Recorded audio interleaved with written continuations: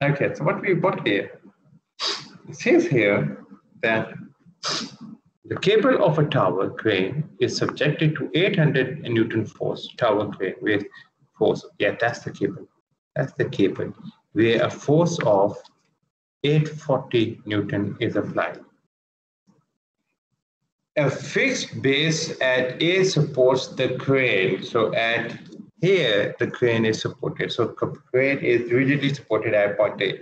Find the reaction at the fixed point A.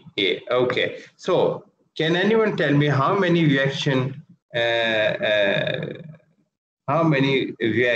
forces I'll get at point A?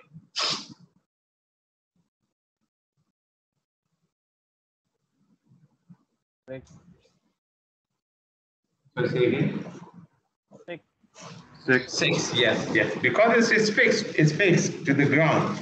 It cannot rotate in any axis. It cannot move in any axis. So all three, you have three linear constraints and three rotating constraints. So the very first thing we're going to do is draw the free body diagram of it. Look, I've got one active force, which was this one. That's it. The remaining are my 6 reactive forces. So I've got a lot of unknowns at this point. And I've got a force which is in scalar form. I need to convert this in vector first so that I get the individual components out.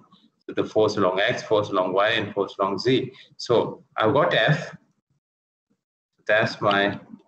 This is the F part. And I want to find the force. I want to convert this force into vector form. So how can I do that? How can I convert this force into a vector form? Sir, BC का unit vector निकाल के मत. Yes, you're very much right. Yeah. BC, position vector from B to C. You got the position vector. You got all the dimensions given here. Look, all the dimensions given. So you can get your position vector out. Once you got the position vector out, then it's basically simple. You need to get the unit vector out, and you know how do you do that? Basically divide by the magnitude, and thus you have your force in your force in vector form. Now let's look at the linear forces at the point A. I'm looking at the linear reactive forces, and that's your linear reactive force.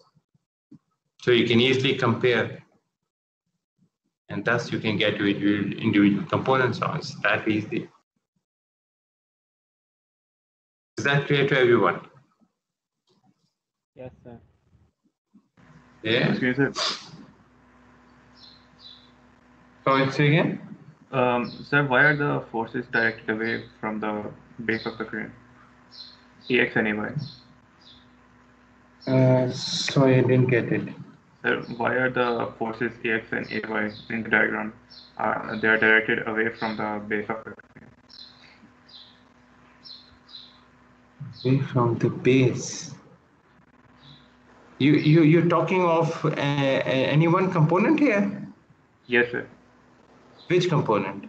Sir, So he's talking about direction of AX and AY. This one. Yes, sir, which you highlighted in the figure as well, the free body diagram. Yes, so that's my AX, that's my AZ, and that's my AY. So your question is why I've got my AZ up? Is that why? No, sir, AX and AY, which are like away from the base A. Oh, okay. So you're saying the why I didn't do this? Is that what you're saying? Yes, sir. Yeah. Okay. Okay. Let's do that. You can do that. Then what will happen? Your AX becomes positive, and AY will be positive. That's it. No issue. You can assume. As I mentioned, you have to assume the unknown, but whatever you assume, you don't change it during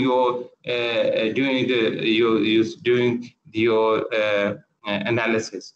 If I've done AX here and AY here, I've assumed it, the answer tells me, hold on, the answer tells me it's negative. So my AX is basically in this direction. And my AY negative means my AY is in this direction. So it doesn't matter. Okay? Yes, sir. Thank you. Similarly, if you take moment at point M.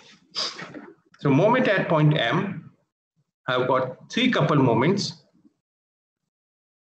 And I've got moment because of this force. Remember? Do you remember this? Moment, to calculate moment at point A, you need position vector AC or AB. So position vector should be from the point where you want the moment to be calculated to the point on the line of action. Remember? So therefore, I can take either A, B, or AC, any. So here in this example, we're taking AC. You calculate the moments. You get your moments out.